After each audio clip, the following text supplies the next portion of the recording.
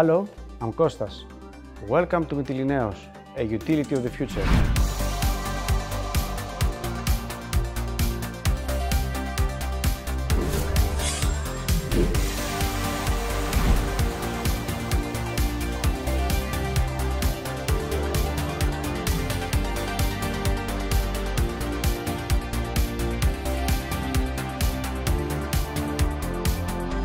Utilities are at the center of the energy transition, but utilities need to transform if the energy transition is going to be a success. Kostas, thanks for having us. How does an utility today accelerate the energy transition? Well, Ross, the world is changing. Energy demand is increasing. But at the same time, we need to transform the way that we generate and we distribute energy around the world. Today, utilities, they are trying to do that. But there are difficulties, of course, mainly on the supply chain. We believe that the future is important to make faster decisions, adapting new technologies, selecting technologies more to the green energy. This is the importance of the utilities today. If you want me to put, let's say, what I mentioned before as a keyword is they need to take decisions. This is something that we are doing here in Mytilineos. We are taking decisions for the days to come and to transform our businesses into a utility sustainable in the future.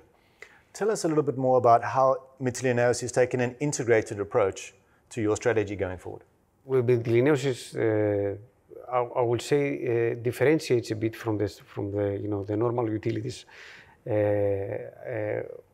Why? Because we are covering the full supply chain, and by supply chain I mean we started as a small company in the energy sector of building power plants. We became a utility of distributing electricity in Greece.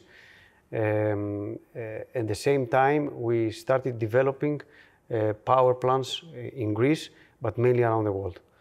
So today we have a portfolio of renewables around more than 13 gigawatts. And at the same time, we have power plants in Greece and outside. We operate and we own power plants in Greece and outside of Greece. That helps the transformation of the energy into the green side. So we cover the whole phasma of energy supply chain, as I say, and that means that we not only cover the development, but also the construction, operation, and distribution of power. At the same time, we are also in the gas business. That means that we have covered the fuel as part of the energy that we produce today, but we are looking in the future. The future means that we are decarbonizing with very ambitious targets to reduce the CO2 footprint as much as possible in the years to come. All of these facets somehow all come together in grids. Yes. So grids are the centerpiece in many people's opinion. Tell us a little bit more about the importance of a future grid and a stable grid. You put it very correctly. I think the grid is a very key factor into this transition in the energy sector. Why? Because you have power plants. Either these power plants is wind, solar, or gas power plants, and everybody is investing in new power plants. But what is more important is to be able to distribute the power to the end users. So grids is very important since the problem that we are facing today is that we have very old grids, and this is a fact around the world. We see that in Europe with old technologies and old grids. The system is very old. What we are doing as Mytilineos is that we are involved into, let's say, projects that has to do with new technologies like HVDC, like replacement of existing grids, like building new substations, for our own investments as well as TSOs, transmission system organizations. So we have this luxury, let me put it that way, to provide all services from development, power generation, and using the new grids, the new technologies to be able to provide electricity to the end users. On the grid, there are new technologies under implementation. We are part of this.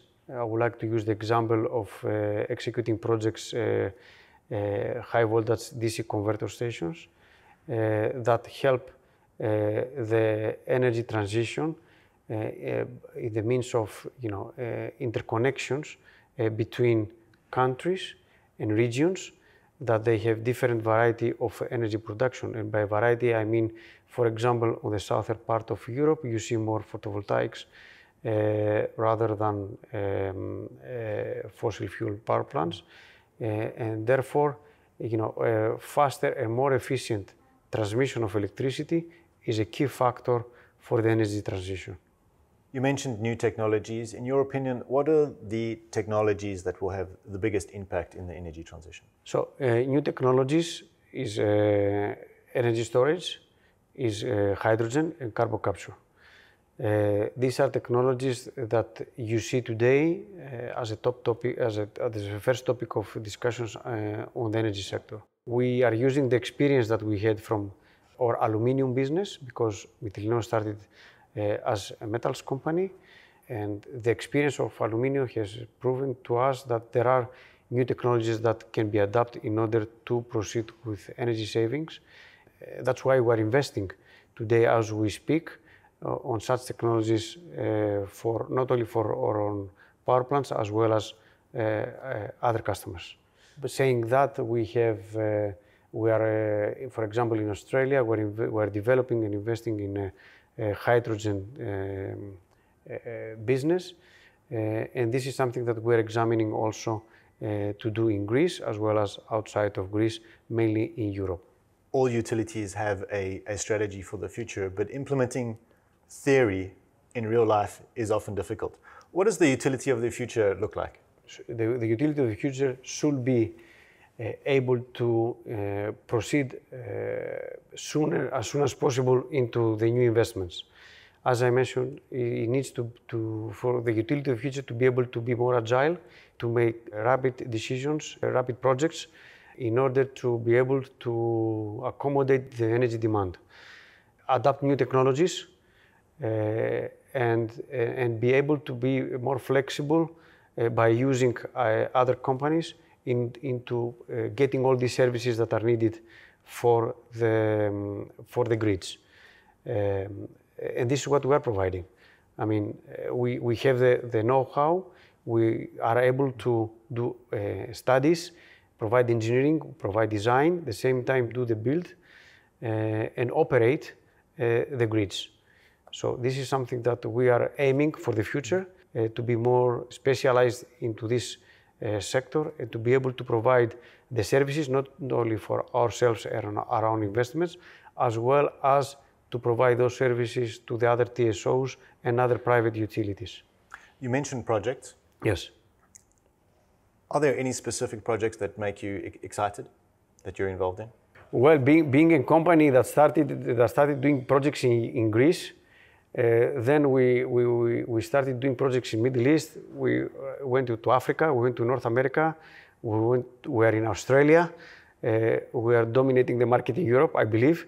Every project is an exciting project, because every project is a different project. We are talking about projects for power generation as well as distribution and transmission of electricity. So for us, yes, new projects, especially on the grid side, are more exciting. Is a new business, is a business that we see a growth. We want to be a key player for projects in the grid, on the grid sector, and we believe that we will succeed. What makes a good project? What are the factors that make a project succeed? Everybody says that a good project is a project that is on time and on budget. For us, safety matters. Of course, a good project is to be within the budget, within the time that is needed by ourselves as well as the clients, our clients. But what we believe makes a successful project is, at the end of the day, to be able to continue execute this kind of projects with the same clients, as well as getting new clients, that means we have gained our goal, which is to be able to be one of the top players into the energy sector around the world. Kostas, thank you very much for this very insightful conversation. Ross, thank you very much as well. If you'd like to meet Kostas and continue the conversation, he'll be at Enlit in Paris this year. We'll see you there.